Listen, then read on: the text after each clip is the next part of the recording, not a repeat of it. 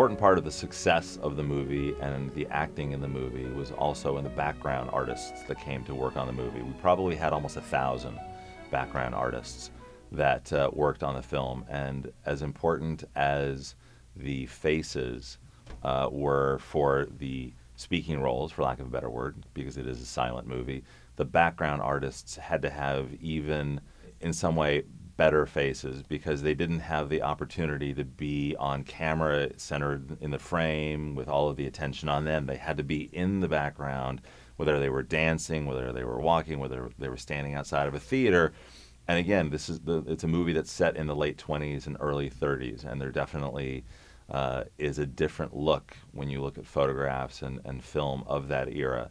So George and Pepe, they lead the movie in every way, and I really, really hope and want you guys to all see this movie, because if you are an aspiring actor, an aspiring day player, knowing that it takes one step at a time, seeing a movie like this will totally open your eyes to the fact that you can make an impact in a very small scene.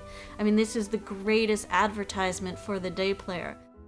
Debbie Waisman, who was our extras background casting director, we brought her in probably 6 weeks before we even started shooting because we knew that finding the right faces to be able to put into the frame with our actors, and again, not just faces, because they had the opportunity, as they do on all movies. I mean, they can't just sit there and, with nothing to do. I mean, they have to be able to emote and act and be involved in the scene for it to work properly. Casting the day player in this movie was not like just casting a role in a TV show where a cop says, go over there. It also had to communicate the tone and feel of the scene in a bigger way.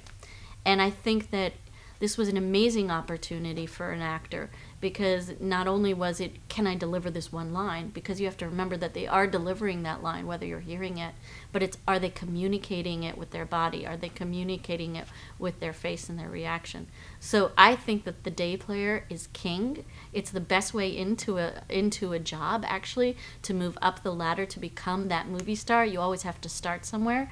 And starting in this movie as a day player was already like starting ahead of the curve, because I think the day player required even more than in a movie or a television show where they would have dialogue that's spoken.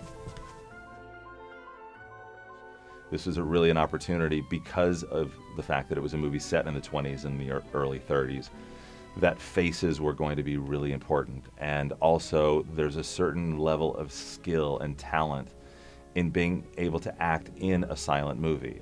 As much as it's a silent movie, the actors are still talking, they're still addressing one another, they're still interacting with one another, but it has to be in a way that they can feel comfortable with.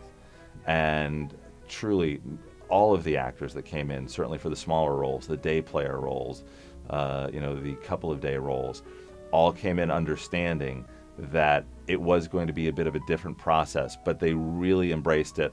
Oftentimes, more so than some of the actors that we met for some of the larger roles, because they felt it was a little intimidating.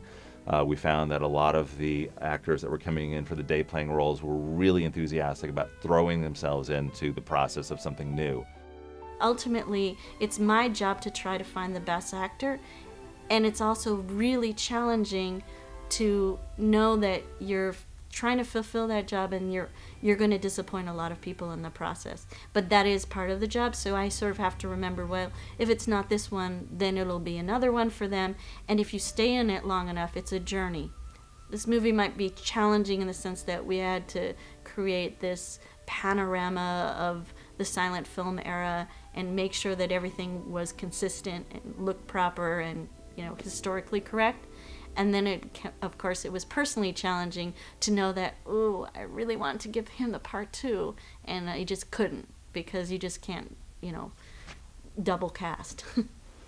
The most challenging aspect to the movie, and there really were not a lot of them, which is surprising considering the nature of the film and how crazy it is to make a black and white silent movie in 2010, which is when we made it, was probably the initial response that we got within the agent community here in Los Angeles, because agents are inherently a little skeptical when things come across their desk that aren't sort of mainstream and commercial, and this was neither mainstream nor commercial.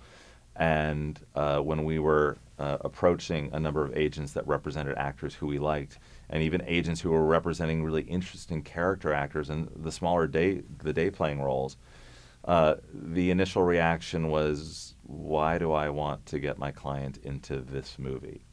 And what is it that this movie is going to do for my client?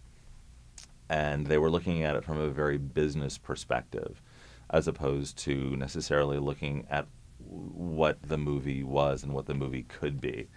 And we were fortunate that a number of actors had read the script separately, not having gone through the agents, and began contacting their agents to say, I've read the script, I've heard about this movie, how do I get in on it? Because this is fantastic. Thanks to a number of actors prodding their agents and getting them to recognize that this is something really interesting, and this is something that their clients have never done before, because a black and white silent feature film, I think there have been maybe one or two made in the last 80 years, so the odds are their clients hadn't been in them, and it would probably be the last opportunity that they might have to be in a black and white silent feature.